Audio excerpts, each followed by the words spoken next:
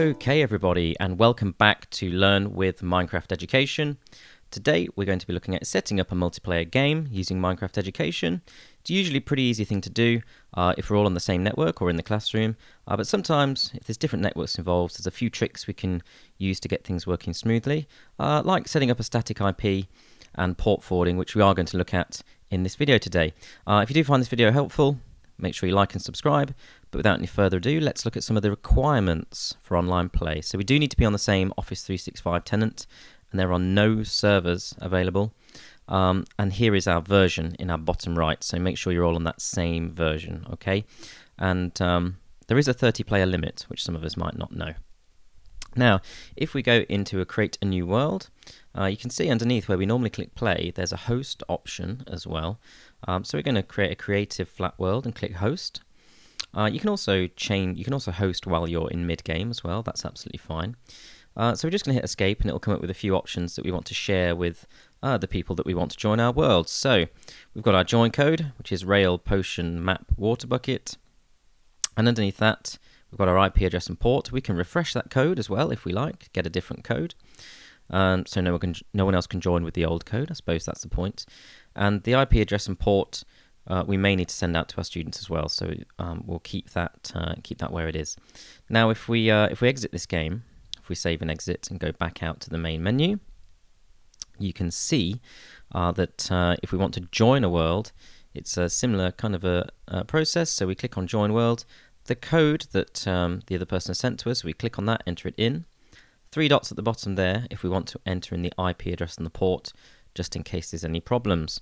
Now, in 99% of cases, this should all work fine.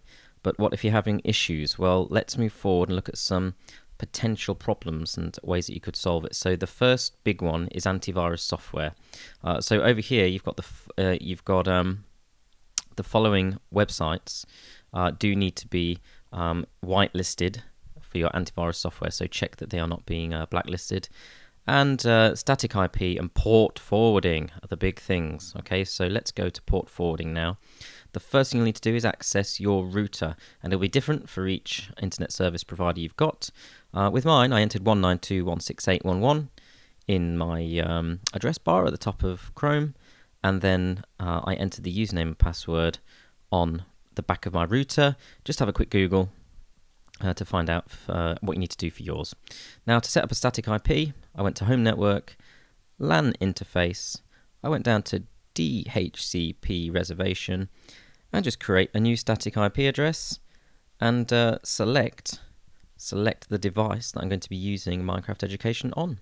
Pretty simple. So once you select, the laptop or device that you're going to be using, then you'll be fine. Next, we're going to go to Internet and port forwarding. This forces open the ports that you're going to be using to communicate with the host, with the people coming to your game. So again, we're going to keep application as DNS. Select our device. So for me, I'm going to choose my Mac laptop, and you can see here I've already got one of these set up and created for Minecraft Education, so it's saved in there.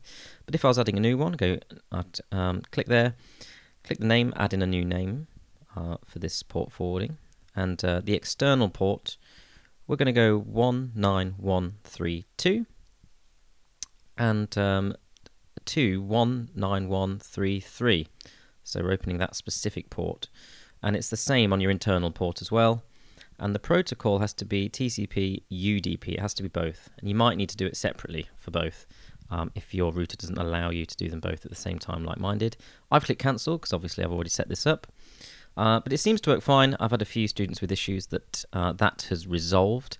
Now, the last thing you can do, if you've done all of this and you've still got problems, head over to the Minecraft Education website and go to the support page. I'll leave a link in the description, and they will try and be helpful. They do say that they can't help in every circumstance, just because, as you've seen today, people's networks are all slightly different, and therefore the solutions and issues that you encounter will all be different as well.